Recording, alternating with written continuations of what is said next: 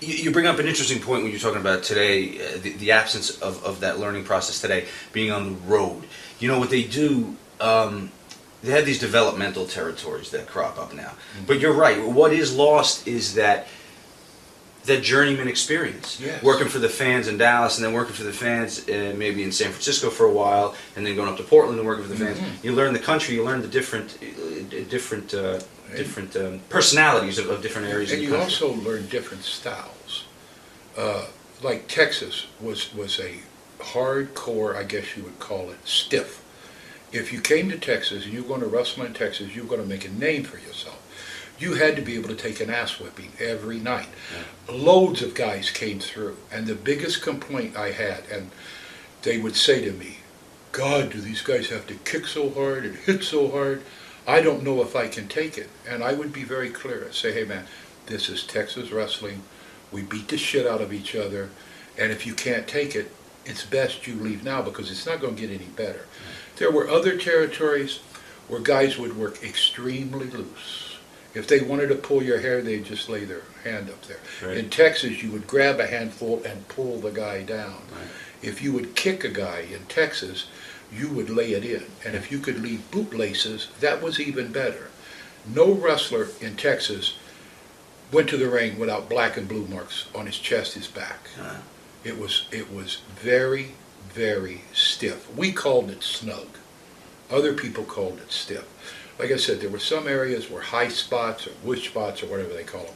That was what the match was all about. But you try that in Texas, they boo you out of the ring. Right.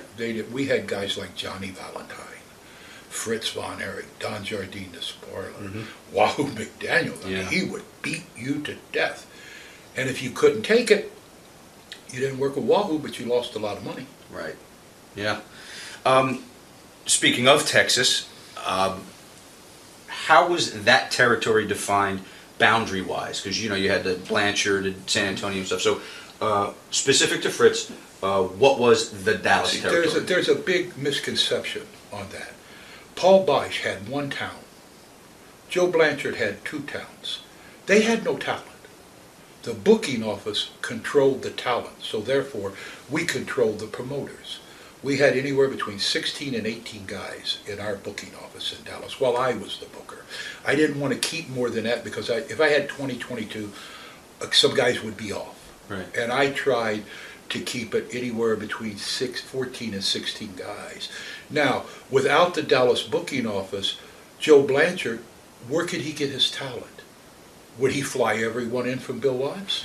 Would he fly everyone in from Vince? Right. The same thing with Paul Boesch. So that's a misconception that Dallas was just a little place here, then Paul and Joe were separate. They weren't. Without the talent from the Dallas booking office, they had no talent. Mm-hmm. If I would say to Joe one day, look, Joe, we're no longer interested in booking your town because it's not profitable for us, where would Joe go? Would he go to L.A. to Mike LaBelle and fly in 12 guys? Would he go to Bill Watts and fly in 12 of Bill's guys? And do you think that Bill would allow them to use his talent anywhere, any way they wanted to? That was my big problem. Two big problems in Texas in the booking office. Paul Boesch liked to use world's champions. He didn't care if it was AWA, WWE, or NWA. And that was constant problems for me as the matchmaker because I was a matchmaker for the National Wrestling Alliance. And every time he'd bring in Bruno or he'd bring in Nick Bockwinkel, I would catch hell from half the alliance. Gary, you got to stop doing this.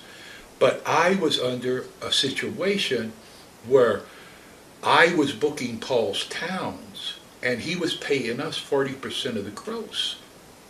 The same thing with Joe Blanchard. So I had to allow them the freedom to bring people in occasionally. But it's a misconception that Joe had a separate territory and Paul had a separate territory. No, Paul did not have any wrestlers that he employed. Joe Blanchard had no wrestlers he employed. All the wrestlers, if you wanted to come and wrestle in Texas, you called the Dallas booking office. You talked to Danny Pletches before me and Red Bastine before me. But as of 1976 until 1982, I was the guy. If you were going to come to Texas and work for Paul or Joe, you came through me. That's interesting. If I didn't want to use you, then Paul didn't have a chance to use you. But it's a big misconception, like it was three little different territories. It wasn't. Right. There was Houston, Right. San Antonio, Corpus, Dallas, Fort Worth, and then spot shows. But every piece of talent, the bulk of the card came from my office, and I ran the show. I did what I wanted to do, because you got to remember, I had to keep my talent happy or they would leave. So I couldn't allow Joe Blanchard nor Paul Bosch to just use my talent any way I could. Sure, You just can't do that. And that is a big misconception. Another thing people don't understand, not only did we have Dallas, Fort Worth, San Antonio, Corpus Christi, and Houston, we had Amarillo, we had Lubbock, we had Abilene, we had San Angelo, we had El Paso, we had Lawton, Oklahoma. We had about 32 towns. But, you know, revisionist history goes around. And most of the things that you hear about world class is not necessarily true. There was one power in Texas that was Fritz von Erich and who his booker was.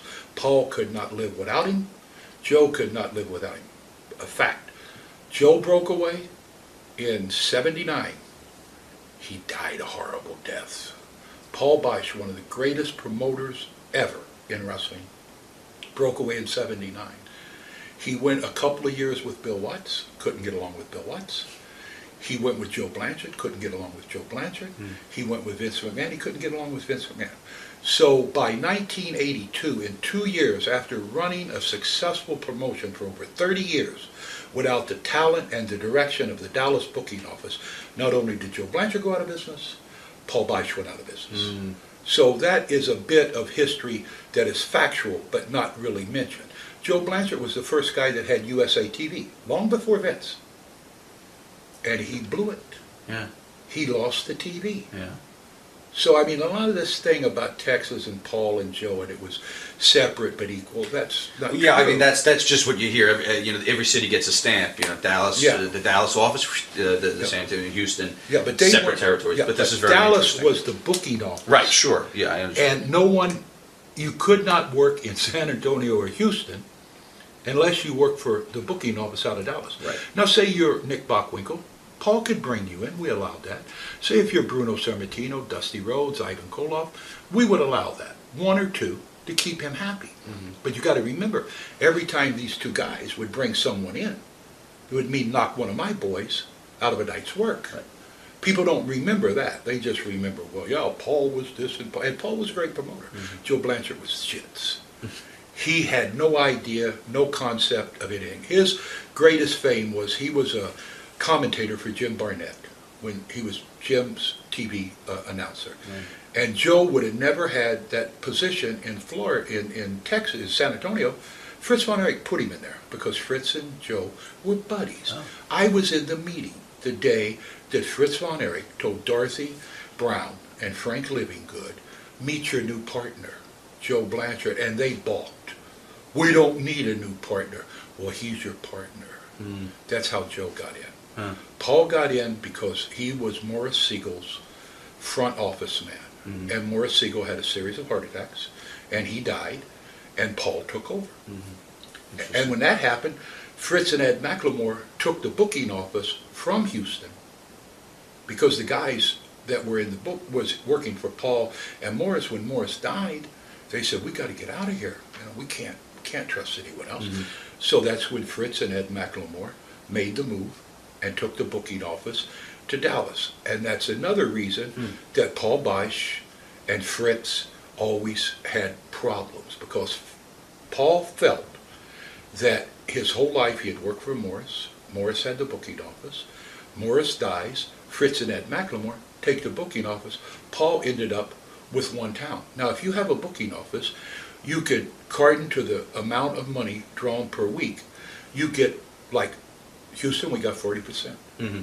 San Antonio, we got 40%. West Texas, with the Funks, we would only get 30, because when you get smaller arenas and smaller venues, you got to allow them to get a little more money. Get money, sure. But Dallas, Texas, Fritz von Erich, was the power in Texas. Mm-hmm. These other guys were his associates, and without him, they could not live. Now, working a territory system specific to Dallas, you guys are doing a loop of cities over a period of time, a week, 2 weeks, whatever, hitting the same cities.